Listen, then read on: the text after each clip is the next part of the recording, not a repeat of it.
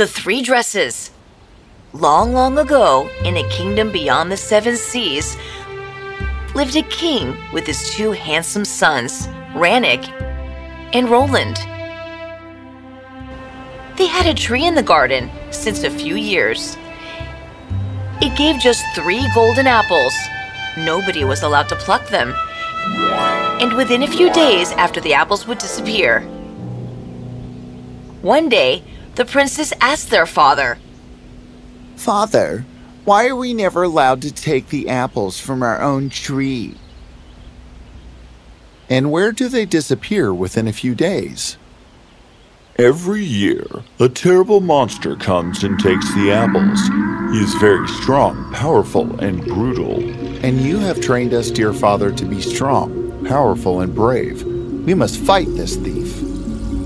"That is what I was expecting of my princes.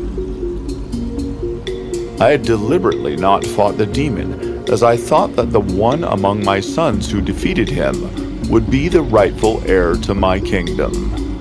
"Father, I will fight this monster and capture him." "Let's do this together, brother?" "No, I shall do this alone." So that night, the elder prince waited by the tree for the monster. In the deep of the night, he heard footsteps. The entire earth shook and rumbled under their weight. The shadow of the monster fell on the prince, and it was so massive that the prince was shocked. He suddenly lost all nerve and ran away from there. The next night, it was the turn of Prince Roland to try, and he was prepared. He had a trap of iron chains built around the tree. As soon as the monster arrived and pulled the golden apple to break it, the trap mechanism got activated and the monster got ensnared in iron chains. He roared ferociously and pulled and kicked and finally managed to free himself and ran.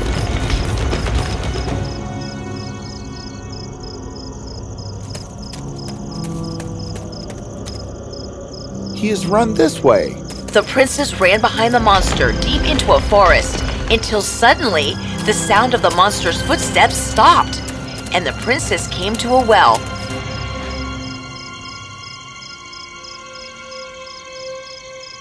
"Looks like he has jumped inside this well." "So he got away?" "No, we promised father to capture him. I want to go after him into the well."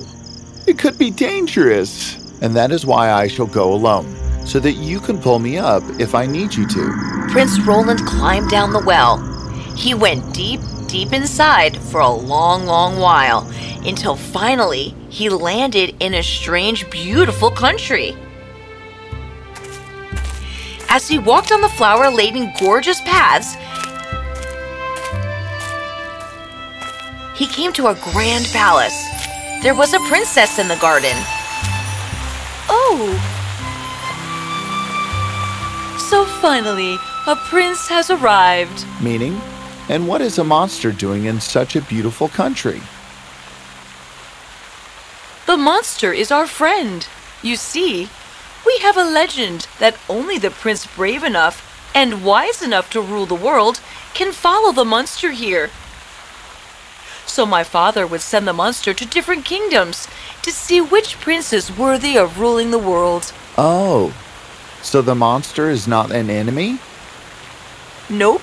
"Well, I don't know about ruling the world, but I have to get back. My brother's waiting at the well." You mean your brother, who ran away at the mere sound of the monster and made no attempt to catch him? "Please do not speak of him like that." Why don't you then test his bravery and honesty? Take this armor and announce.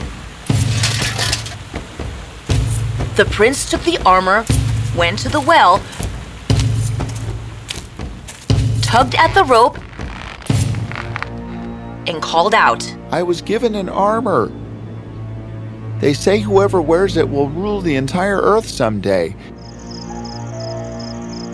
If he is brave and noble, I'm sending the armor up by the rope. Take it and then pull me out of the well." "Of course! Send the armor!" Prince Rannick pulled out the magical armor from the well, But when the time came to pull out his brother, Once my younger brother tells Father about all that has happened, Father is sure to make him the king. But what if I take the armor? Tell Father I was the one who defeated the monster. Anyway, the monster's gone. He's in no danger down there. He can rule the monster's country. so Prince Rennick left, leaving his younger brother in the well. After waiting a long time, Prince Roland realized that his brother had betrayed him. He was very sad.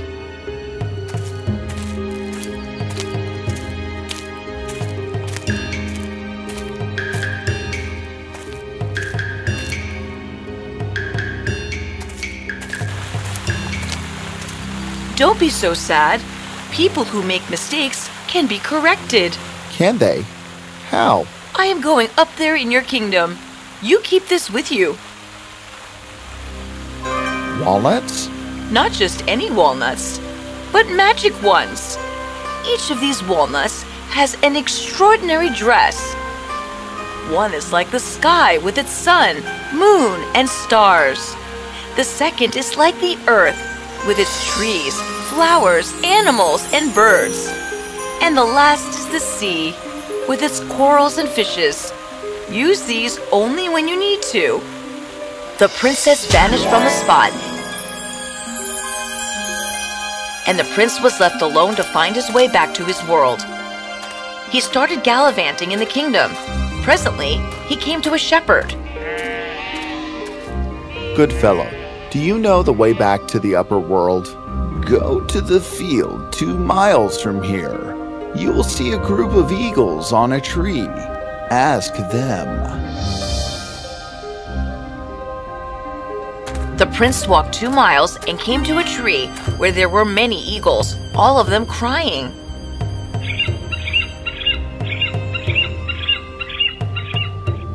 What is wrong, dear eagles? The dragon comes every evening and empties out our nest, taking our children with him. And there was nothing we can do to stop him. Why would he do something so horrible? Because one day when he was sleeping below with his tree, our little fledglings made a lot of noise to disturb him just for fun. We did make him apologize to the dragon.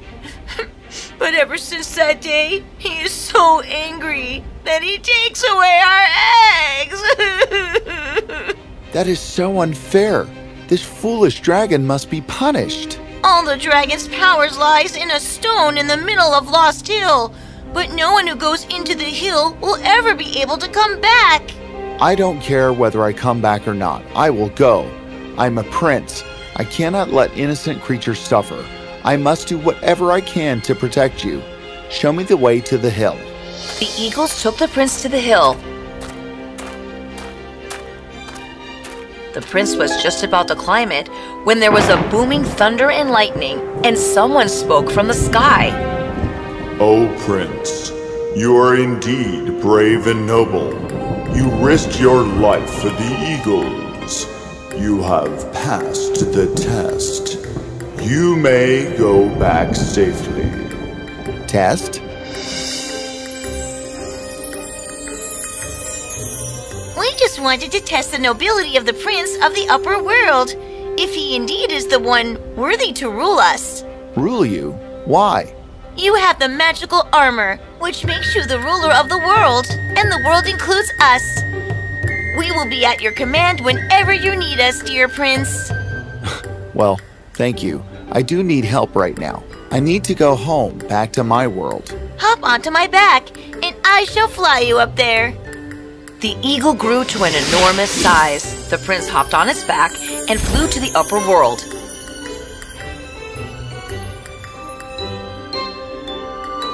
In the meanwhile, in the prince's own kingdom, Prince Rennick had fallen very sick. His father had called for doctors to treat him, but nothing helped. Then one day, the princess went there as a doctor. You can cure me? You know my sickness? Your sickness is a heavy conscience, sir. Have you lied about something? Have you been unfair to someone? A heavy conscience robs us of all peace, happiness, and joy, and makes us sick. How dare you? This armor that you wear comes with 3 extraordinary dresses, symbols of the ruler of the sky, earth, and seas. If you can acquire those dresses, then it will be proven that you did not lie. What dresses? The first dress looks like the sky, with its sun, moon, and stars. The second like the earth, with its trees, flowers, animals, and birds. And the last like the sea, with its corals and fishes.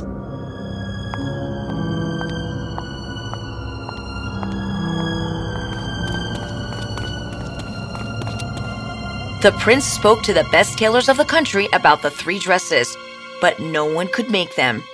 He announced a reward for whoever could make the 3 dresses. Prince Roland heard this and came to the palace disguised as an ordinary tailor. Your Highness, I have the 3 dresses with me. Do take me to the prince's chamber. In Prince Rannick's chamber, Prince Roland opened the walnuts, and out came the 3 dresses. The shimmer and the magnificence of the dresses reached the armor the sick prince was wearing, and there was a huge flash of light. I cannot take this any longer. This armor does not belong to me. It does not belong to me, Father. I was not the one who defeated the monster. It was Roland. I lied to you, Father.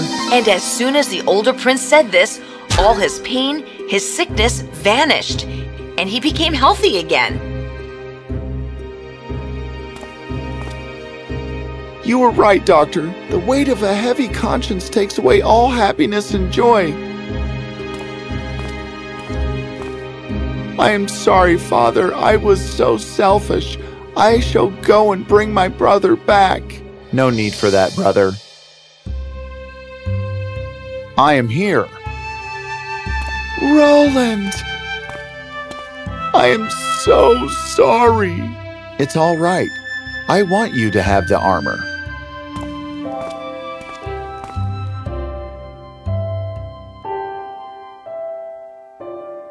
It belongs to you.